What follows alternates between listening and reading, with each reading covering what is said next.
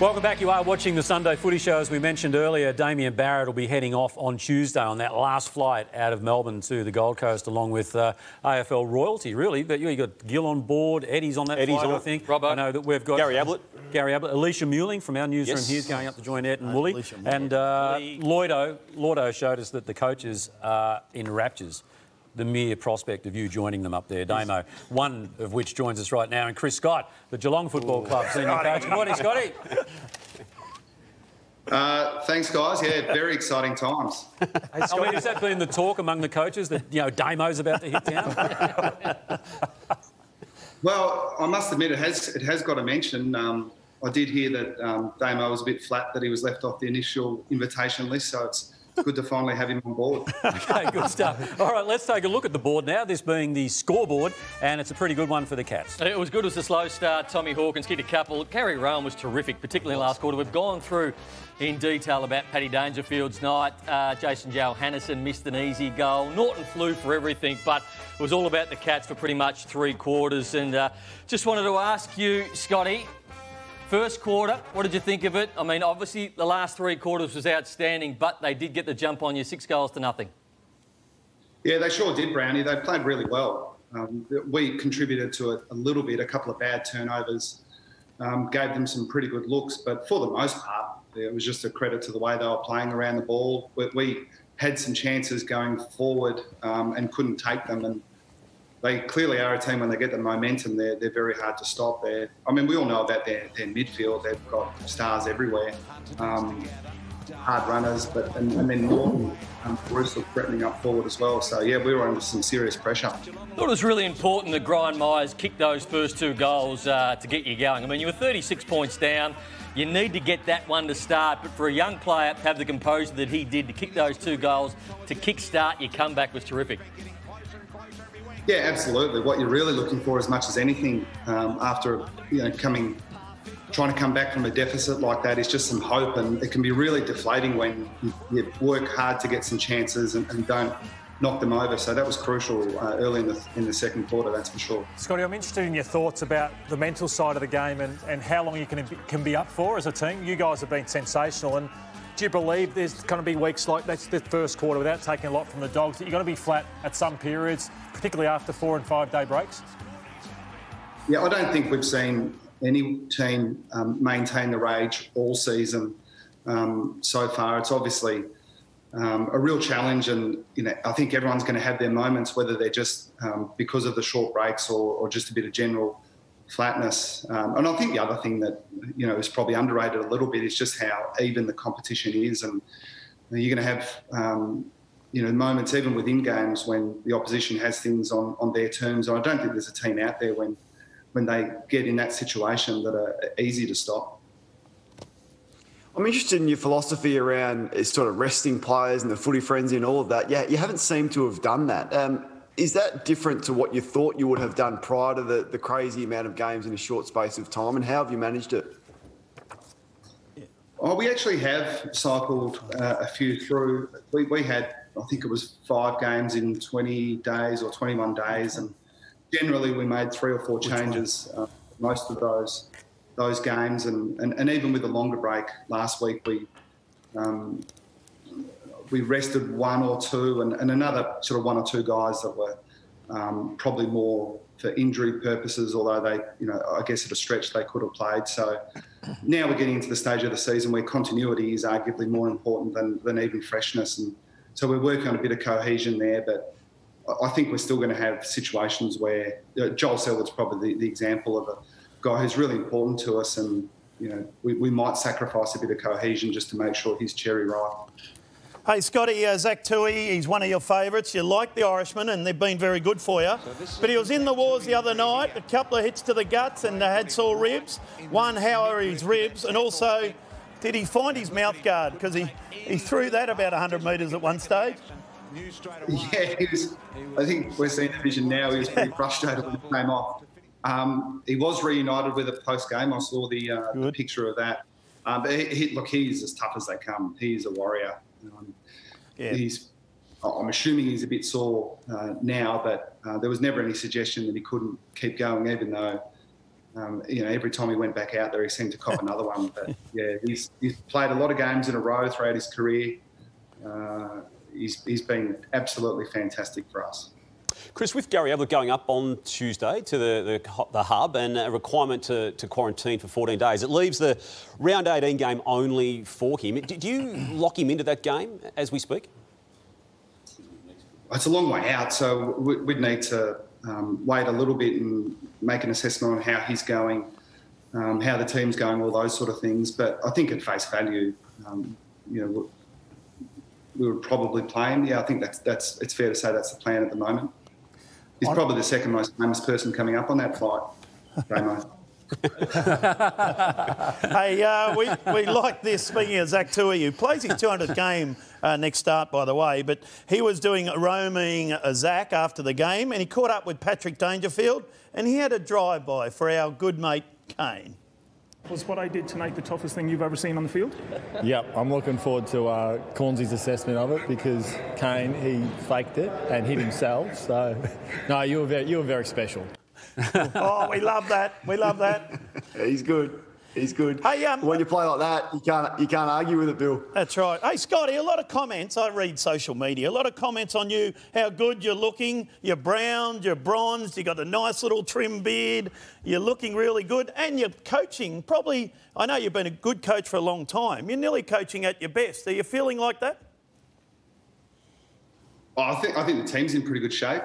Yeah, I won't speak to the first part of your comment, but the second part. Look, I still feel like I'm improving all the time, and I think our group's in good shape, and as it always should be when the team's going well, we should focus on the players and give them the credit. Look good, feel good, coach good. That's what I reckon, Scotty. Let's have a look at the votes. And I thought Dangerfield, clearly the best man on the ground. Tommy Stewart controlled it around half-back. I thought Daniel set them up brilliantly. And Hayden Crozier, he was hard as anybody the other night. I thought his game, particularly in the first half, was outstanding. Now, Chris, hopefully Stacey from your media department did mention to you that you're sticking around for 2 segments. No, she didn't. She's out of form at the moment. Well, anyway, if you can find another few moments for us, we'd love to chat to you after the break more. Maybe some beauty tips, preferred moisturiser, and just life in the bubble. So, Chris Scott to join us before we give him a chance to say no, joining us right after this on the Sunday Footy Show. Whoa. Welcome back to the Sunday Footy Show. Geelong senior coach Chris Scott is our special guest live from the team hub on the... I assume you're on the Gold Coast, aren't you, Chris? Southport.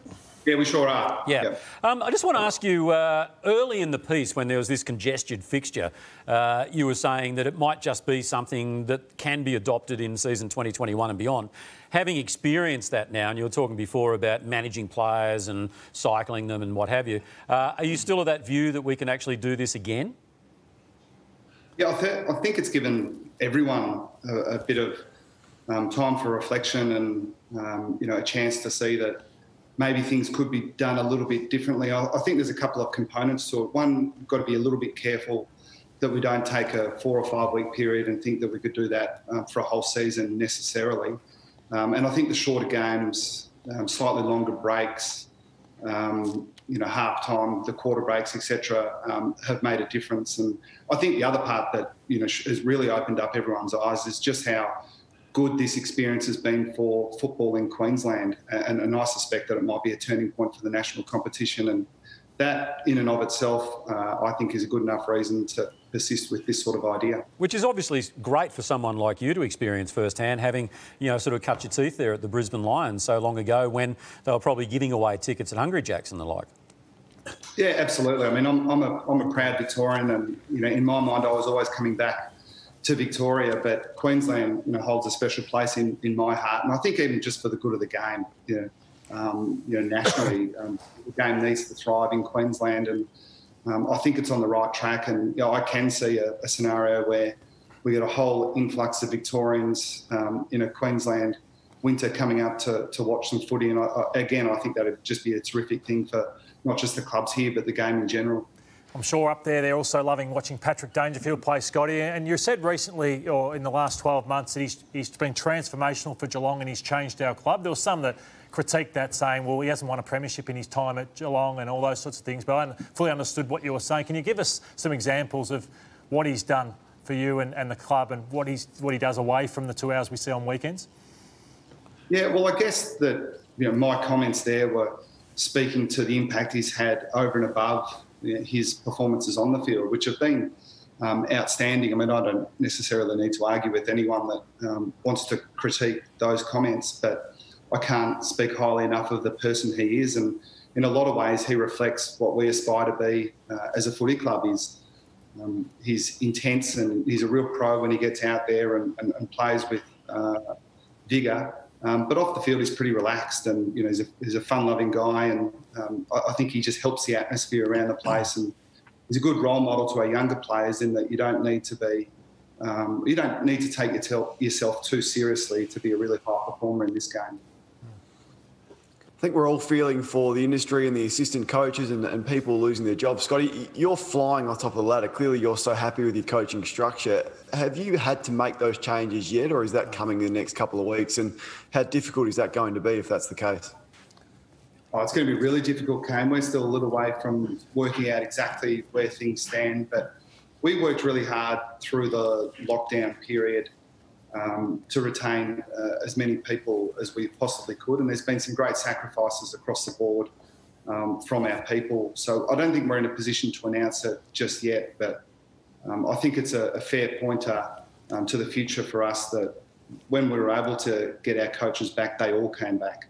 We were all stood down for a period of time there, but at the first opportunity, we got all our guys back. And again, that took some sacrifices from them across the board. So we're really happy with the stability we've been able to create with our coaching group, and the support I get, not just from our coaches but from our administration, is first class. Scotty, you're on the Gold Coast, beaches and sun, and the boys, I'd imagine, are getting down to the beach a fair bit. If they all had to get down there and get their rigs out, who is the happiest with their own rigs at the moment? Which player? It's a great question. I'm not sure that this guy should be the happiest. He's in pretty good nick, but for an older guy, Lockie Henderson is allergic to he's very comfortable with the Queensland lifestyle, that's for sure. So what moisturiser do you use, Scotty?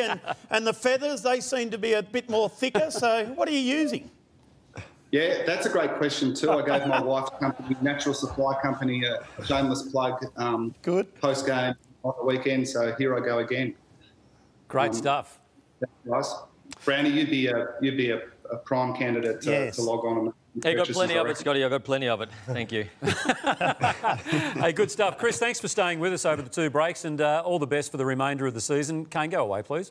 Oh, hang on, and you might have got the hint there. We're going to be crossing of Daniel Andrews a little later on. But, Chris, thanks for your time. Good on you, Scotty. Good luck for the remainder of the season, and keep glowing, my friend. Yes. It's an inspiration to all us men. Thank you. It's always fun. Thank you. Chris Scott joining us there on the Sunday Footy Show. He's in a good spot. Yeah. He's in a very good spot. He's found his good spot. Yeah, so don't ruin it for him, Damo. Don't take your negativity up there and sort of unleash on those coaches. There's no greater fan of Chris Scott than myself, TJ. What about Brad? Yep, same. Oh, that was convincing. That's warm. All right.